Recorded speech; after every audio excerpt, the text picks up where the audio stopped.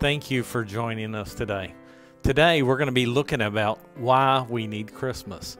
But I encourage you to take time during this Christmas season to read through the Christmas story several times, because I think it is important that you do that.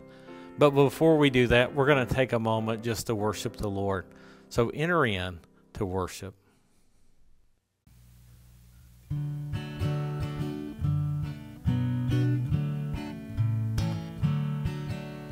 Go tell it on the mountain, over the hills and everywhere. Go tell it on the mountain, Jesus Christ is born. Go tell it on the mountain, over the hills and everywhere. Go tell it on the mountain, Jesus Christ is born. While shepherds kept their watching, or silent flocks by night, behold, throughout the heavens there shone a holy light. Go tell it on the mountain, over the hills and everywhere. Go tell it on the mountain, Jesus Christ is born. Go tell it on the mountain, over the hills and everywhere. Go tell it on the mountain, Jesus Christ is born. Oh, the shepherds feared and trembled when low upon the earth rang out the angel chorus that hailed our Savior's birth. Go tell it on the mountain, over the hills and everywhere. Go tell it on the mountain, Jesus Christ is born. Go tell it on the mountain, over the hills and everywhere. Go tell it on the mountain, Jesus Christ is born. Down in a lonely manger, their humble Christ was born. And God sent out salvation, oh, that blessed Christmas morn. Go tell it on the mountain, over the hills and everywhere. Go tell it on the mountain, Jesus Christ is born. Oh, go tell it on the mountain, over the hills and everywhere. Go tell it on the mountain, Jesus Christ is born. Jesus Christ is born.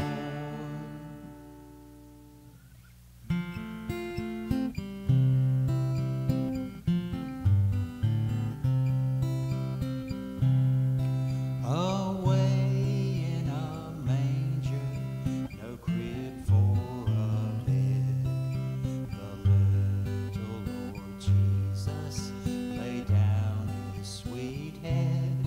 The stars in the sky look down where he lay, the little Lord Jesus asleep on the hay.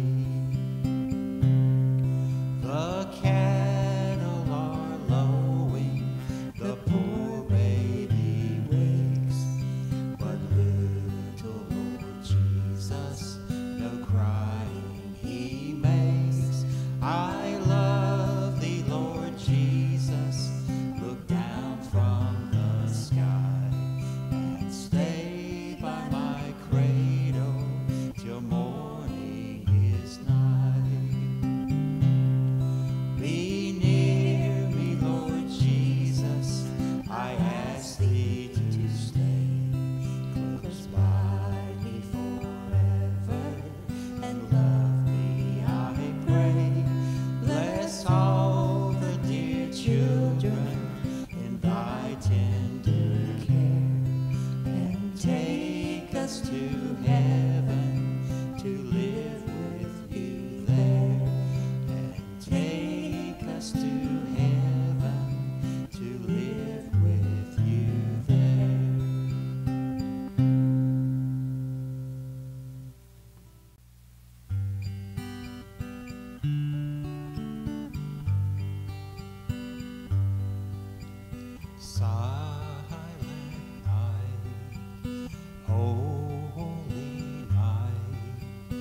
All is calm, all is bright, round yon virgin mother and child. Holy infant, so tender and mild, sleep in heavenly peace, sleep in heavenly peace. Silent night, holy night, shepherds quake at the sight. Glory streams from heaven afar. Heavenly hosts sing Alleluia. Christ the Savior is born. Christ the Savior is born. Silent night, holy night, Son of God, love's pure light, radiant beams from thy holy face, with the dawn of redeeming grace. Jesus, Lord, at thy birth, Jesus, Lord, at thy birth. What a joy it is to worship the Lord. Today, as we talk about why we need Christmas, we're going to be looking in Luke 1 and 2. You know, Christmas brings a lot of stress. It brings emotional and financial stress. It brings stress about decorating and getting gifts and gathering and travel, and all these things kind of add pressure to our life. Sometimes we're just tempted to, I just want to skip Christmas. You know, John Grisham had a book out called Skipping Christmas, and it was made into a movie called Christmas with the Cranks. And if you watched that movie and saw Tim Allen, it's kind of, the lesson that we learn from it is that it's kind of impossible to skip Christmas. You can't really do it. And I don't think we ought to. I think we ought to enjoy the season and remember. And if there was ever a time that we need Christmas, it is today. Not the commercial trappings of Christmas, of the season, but the real wonder and the truth of the season. And we're going to look at those things today. J.B. Phillips said this: I find this a great mystery and a great wonder. God has been here on the planet in person. We are celebrating. Let me do that again, Amy. John B. Phillips said this: I find this a great mystery and a great wonder. God has been here on this planet in person. What we're celebrating is not the feast of Old Father Christmas or Good King Wenceslas or even a beautiful fairy tale. We are celebrating the visit of God. How marvelous.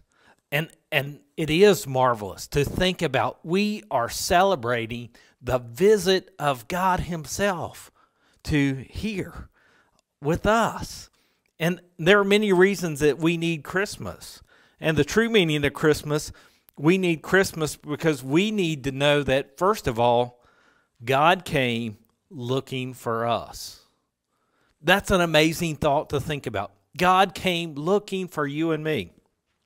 In John 1:14, it says this: the Word became flesh and was made his dwelling among us. We have seen his glory, the glory of the one and the only Son, who came from the Father, full of grace and truth. You know, most of the religions around the world have a concept that God is kind of elusive. And that he's hard to find. But if you do these steps, perhaps you'll find him. Even if you miss him in this life, maybe you'll find him in the next life. Christianity presents a whole different picture. God is looking for you. The God who made everything around us is looking for you. He revealed himself to us, and he came to look for us. And before we could even look, he's not hiding. He's out and open. He wants to be known. He wants to be found. That's a great thing, that God came looking for you and me. That he's looking for us. The second thing is God loves us. You know, in John 3:16, for God so loved the world that he gave his one and only Son, that whoever believes in him shall not perish, but he have eternal life. Max Lucado said this: if you ever wondered what the motive of God was in sending his Son, here it is. He loves us, and he wants us to live forever. So many feel unloved and alone. I know life can be hard and leave us feeling empty. But always know that if Christmas teaches us anything, it lets us know that we're not alone. We are loved deeply. If God had a refrigerator, your picture would be on it. God loves us. That's an amazing thought to think about. The God who created everything loves you and me, and he wants relationship with us. The third thing is God understands us. You know, whatever we experience in this life is understood by God. He's been here. He's been one of us. He's walked in our shoes. When we're feeling lonely, that others are not treating us right, or that temptation is strong, or that we're struggling, Jesus can say this: I know what it's like. His very name, Emmanuel, means God with us. He understands us. He's with us. He's been here. The fourth thing is God can do anything. Luke 1:37, for no word from God will ever fail. You know, the story of John the Baptist is an amazing miracle. You know, Elizabeth was barren, and yet Mary is told that Elizabeth is going to have a child. Her husband didn't believe, and so he wasn't able to speak until he was born, until John was born. Also amazing is the virgin birth of Jesus. A virgin birth is physically and naturally impossible. This is one of the most significant signs that God ever gave his people. Today in the church, we're often burdened down with so many religious things that we forget to believe that God is at work among us, that he's working everywhere around us. What is he doing? I don't know. How is he doing it? Through what I see? I don't know. How is he going to do it? I don't know. He just does it sometimes. And God says that he can use us to accomplish his will.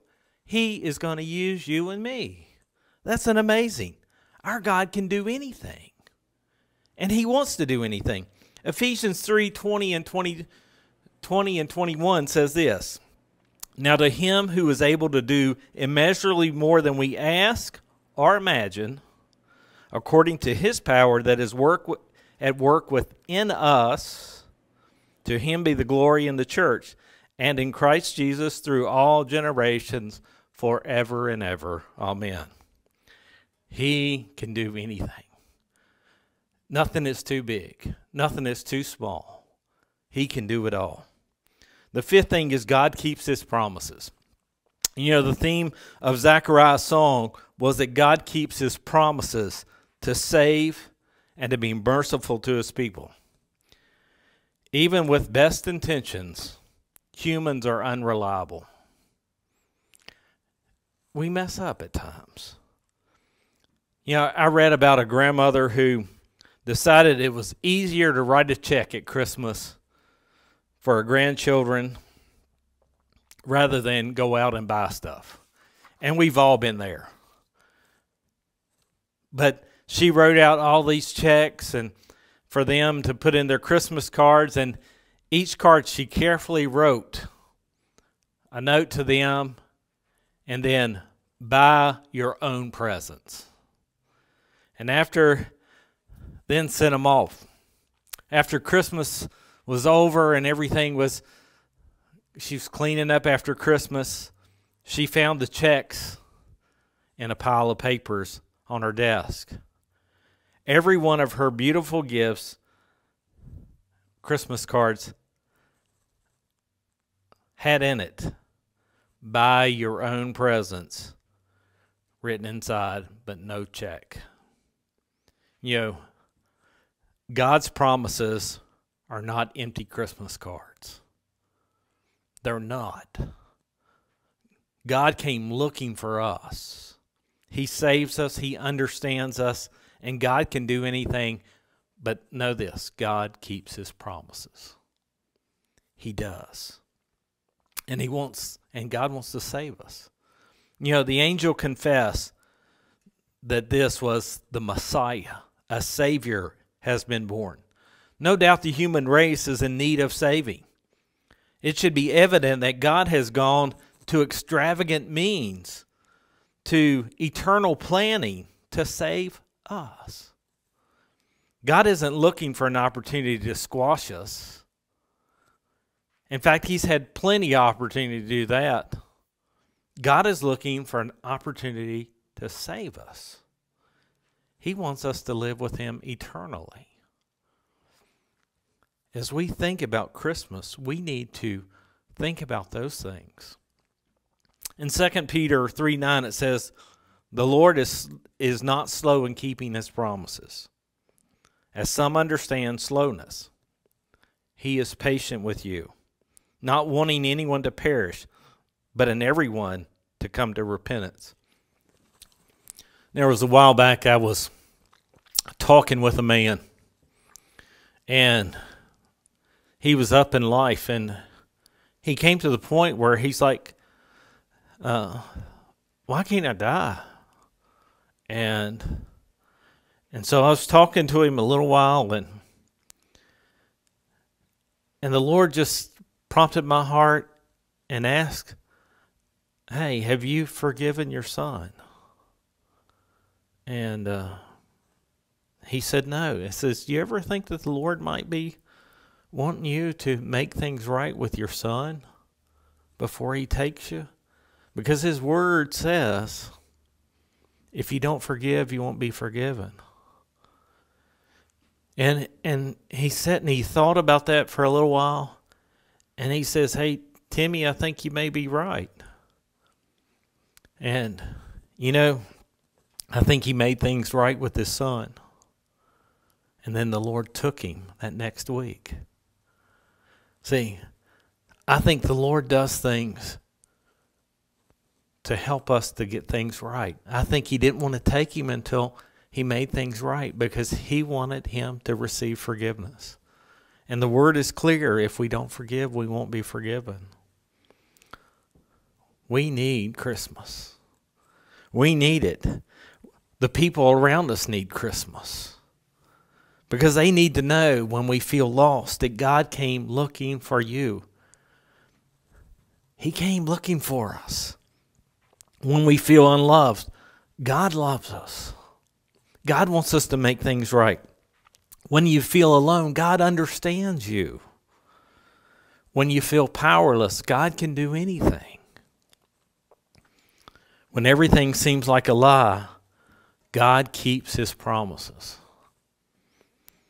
When we wonder why we're here, it's because God wants to save us. And so many times we don't understand what God wants to do in our life. And we just need to open up to him that he can do the work that needs to be done in us. You know, I'm so thankful that the Lord keeps working on me. And he works on me every day. Well, he wants to work on you too. And I just believe that God is going to do some things in you and through you as you open up to him. Let me pray for you today. Father, we know that you love us, that you came searching for each and every one of us. Even before we were ever a glimmer in our mama's eye, you came looking for us. You wanted relationship with us. And Lord, I thank you that you sent your son, that we could be with you, that we could have eternal life with you. Lord, I thank you that you want to be found, that I don't have to search and search and search, but Lord, I can find you. And Lord, I just thank you that even as you're found in my life, that there's others out there that you want to be found in. So Lord, if those who don't know you would find you, would open up to what you want to do, you are right there, ready to touch and minister. Lord, I just believe for you to do great works in people. We give you glory, we give you honor, and we thank you that you're touching us every day. Lord, it's in your name that we pray and believe. Amen. Amen. I just believe for God to do some great things in you as you open up to him. May he touch you. May he minister to you exactly how you need it. If you'd like to be involved here, I encourage you to come and be a part of the church here. We would love for you to come and share with us. If you want to give, you can go to our website, use PayPal, or you can use Bill Pay at your bank, or you can use the U.S. mail and send us some. We would love to hear from you. May God bless you. May you find his peace and strength during this Christmas and touch somebody else's life with the grace that God has given you. Amen.